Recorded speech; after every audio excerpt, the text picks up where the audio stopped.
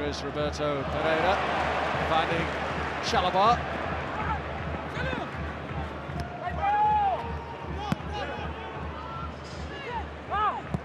Etienne Capoue.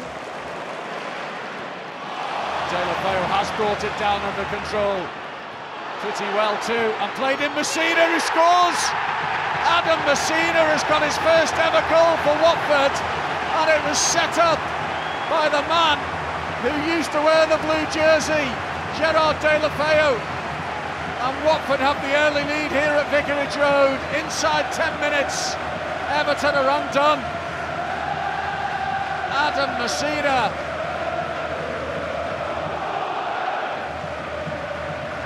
There's the crossfield ball, brought down brilliantly by Deulofeu.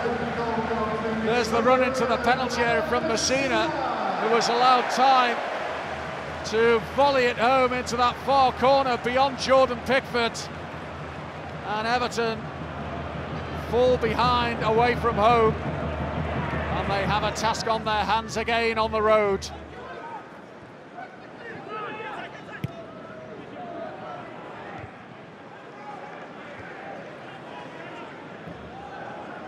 Here's Iwobi. Sidibe now getting forward and planting it into the penalty area. That's a good header from Dominic Calvert-Lewin, but he didn't quite carry enough pace on the ball to beat Ben Foster in the Watford goal. Calvert-Lewin, a prominent goal scorer of late. He has scored 7 of Everton's last 11 league goals. And this header on target, but plucked out of the air comfortably enough by Ben Foster.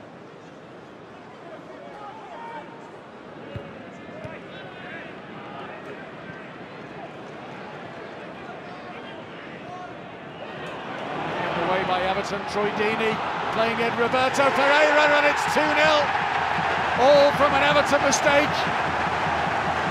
Roberto Pereyra doubles Watford lead, and now Everton are in trouble. Applause from the home fans as Watford go 2 up, pouncing on an Everton error. Roberto Pereyra. Fabian Delph giving the ball away into the path of Troy Deeney, who fed it to the Argentinian. And he never really looked like missing this opportunity that was presented to him. Beyond the despairing outstretched arm of Jordan Pickford, and Everton have that proverbial mountain to climb. Delph. Holgate. In towards Calvert-Lewin. Must be an Everton corner. Calvert-Lewin did not get the last touch.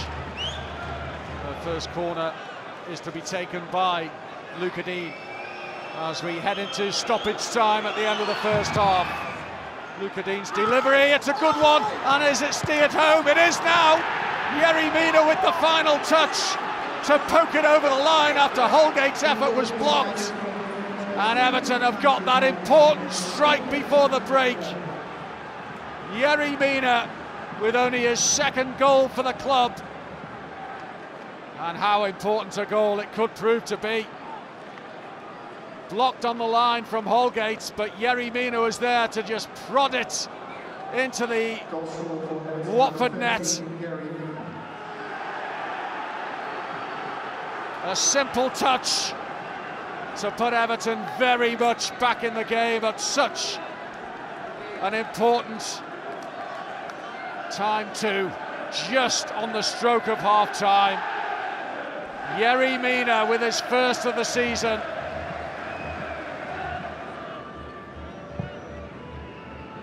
Pickford's delivery up towards Calvert-Lewin. Away by Etienne Capoue. Holgate collects.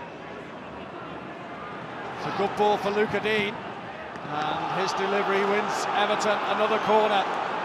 Only their 2nd of the game, but we know what happened from the last one. Everton got themselves very much back into it.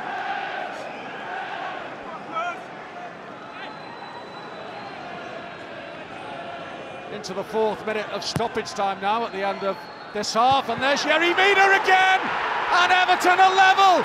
It's Mina at the double. What an end to this first half. Yerry Mina completely unmarked, just nods it into the back of the net. Wow, what a response from Everton. 2 corners at the end of the first half, 2 goals. And there's the dance from the Colombian international. He escaped his man completely and just nodded it down. He got away from Craig Cathcart and said, "Thank you very much." Everton, from 2-0 down, are going to go in at half-time level. That's the way to bounce back.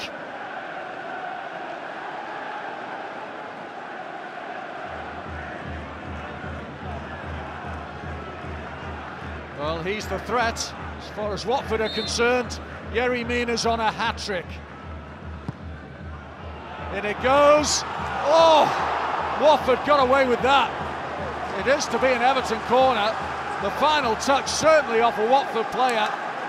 Calvert-Lewin was flying in here, and his header going off Craig Cathcart and over the crossbar. Everton are certainly looking a threat at set pieces.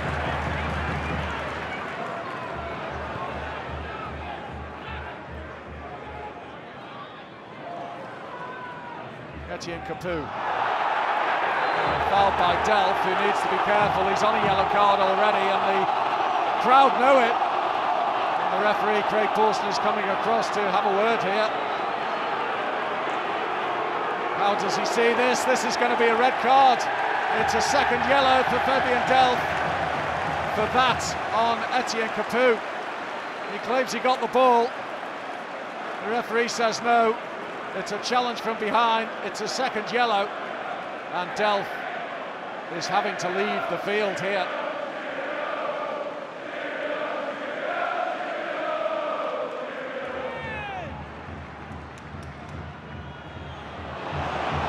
Yerry Mina in a real tussle here.